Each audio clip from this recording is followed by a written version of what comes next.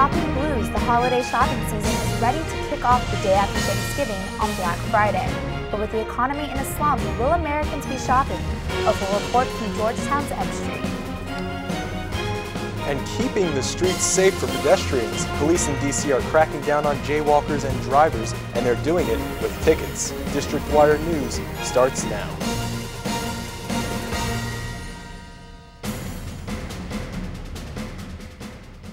Good afternoon, I'm Justin Fensterman. And I'm Alessandra Torres. If you're planning on going shopping on Black Friday, you might want to go out to D.C., where there's no sales tax for some purchases through December 7th. At the same time, it looks like customers don't have their eye on big-ticket items. Emily Jarvis is in Georgetown with the story. Sales, sales, and more sales. In these tough economic times, shops are hoping to lure customers with discounts. And the district is even going as far as to add some incentives of its own. Black Friday is also the start of DC Shop Tax-Free holiday. So in addition to our sale, customers can also shop tax-free. All purchases made under $100 will be tax-free for Black Friday through December 7th. But discount shops may be the true winners this season, like Fresh in Georgetown, who have already seen a 40% increase in sales. We've always been cheap and chic, and because of that, we have not really had to suffer.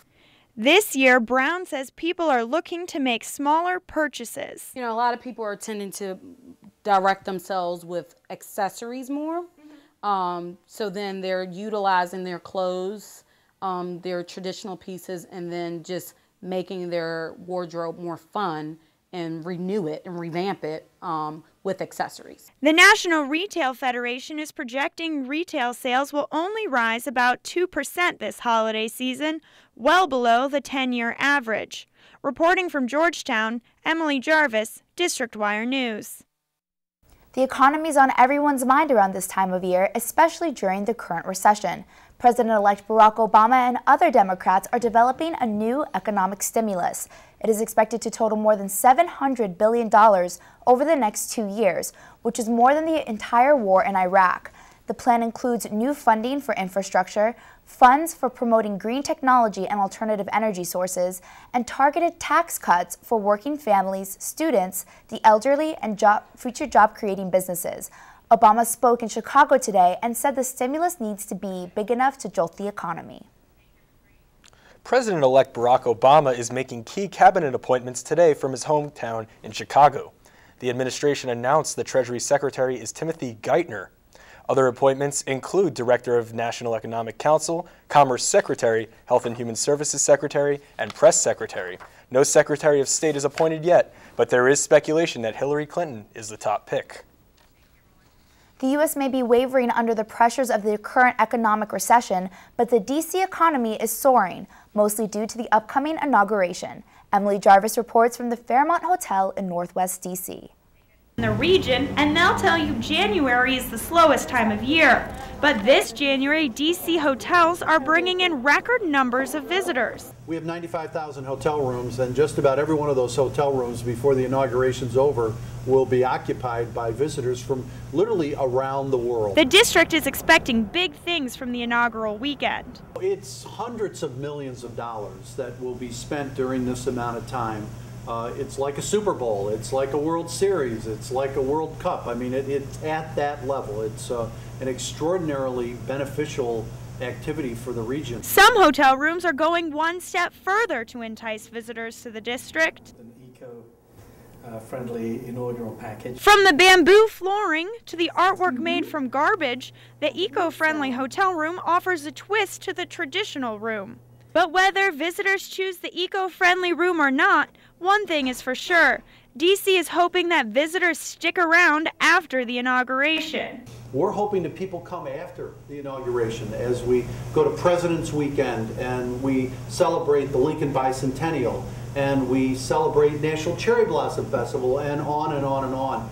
And I'm convinced that in the end of the day, what happened last Tuesday night with the election of a new president will continue to have economic value for the nation's capital and for the region for months and months to come. Even though the inauguration is more than 2 months away, D.C. Department of Tourism says that 90% of the hotel rooms have already been sold. Reporting from Northwest Washington, Emily Jarvis, American Observer News. Virginia is loosening its hard stance on immigration. Known for some of the nation's toughest illegal immigration policies, Virginia is now considering proposals to help foreign-born residents assimilate. Some changes are more English classes, shorter Medicaid requirements for qualified immigrants, in-state tuition for some immigrants, and developing an immigration assistance office. State officials are shifting their focus from fighting illegal immigration to helping the growing population of foreign-born residents adjust to life here in the U.S. As the winter months approach and snow and ice are present, so is dangerous driving. Hugh Roberts has a story of what D.C. is doing to crack down on these traffic accidents. Driving with care is the theme for November with the 7th annual Street Smart campaign.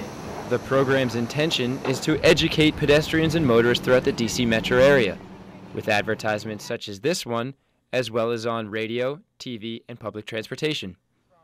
Olga Lambesis thinks that the program is an important safety measure. Well, I don't know, just from walking in Georgetown and seeing the congestion in the city, if you're not following the traffic signs, then you're crazy. The program does not intend to replace law enforcement, rather escalate their forces. D.C. police are spread throughout more than 30 intersections that are claimed to be high pedestrian crash locations. Although Street Smart's main intention is the education of motorists and pedestrians, some traffic laws are becoming a bit more harsh.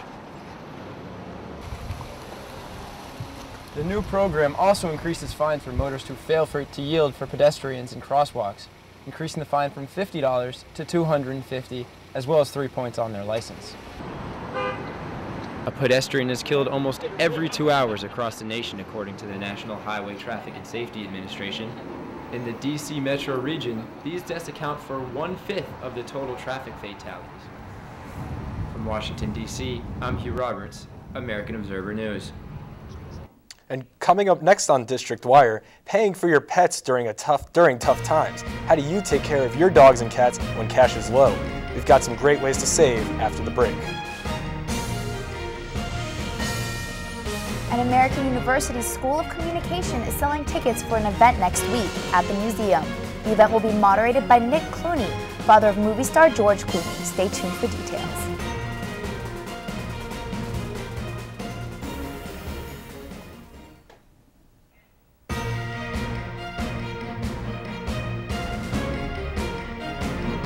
The slowing economy is affecting everything, including your dogs and cats. Some pet owners are being forced to forego pet care to pay their own bills. Steve Dorsey has the story. It all adds up. Bills from vets like this one in Tallytown, and even food for Fido can shrink your budget. Tyler Case says, along with the price of food, he's been hit hard with vet bills. One recent visit to help heal his cat's scratched eye became costly. And he took basically a Q-tip and dipped it in alcohol, and then dipped that in iodine, and then just kind of rubbed it in his eye just to make sure that it would be disinfected and everything. And after that doctor's visit, we got a bill for $150. Dr. Ashley Hughes, a vet at Friendship Animal Hospital in Northwest, says people in D.C. will often do whatever they can to take care of their pets. I had a guy today who said, I don't need to go to the doctor. I want to do what I can for my dog. And that's great. Obviously he needs to go to the doctor if he's sick, but having people care that much about their animals just makes it so much more enjoyable to work with them and help them. Dr. Hughes says vet care is expensive because it's often out of pocket. The kind of care that goes into a surgical center like this can cost a lot of money. So vets are telling their patients to keep the cost down by thinking smart. So here are some things you can do to cut costs. Feel free to cook healthy for your pets to save money on food for them. Just don't overdo it. Also, look into pet health insurance if you think vet bills have become overwhelming. And most importantly, preventative medicine and care is key before things get out of control. The American University School of Communication is selling tickets for a special panel on movies and how they shape television news. The panel will take place December 8th at the Newseum in downtown D.C. American University professor Nick Clooney will moderate the event, and he will be joined by guest Bob Schieffer and SOC alumni.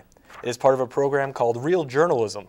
Tickets are being sold at the SOC box office for $10 each. Elizabeth Drawn is in charge of handling ticket sales. She says she is surprised at the lack of sales, although she thinks the event will still be well attended.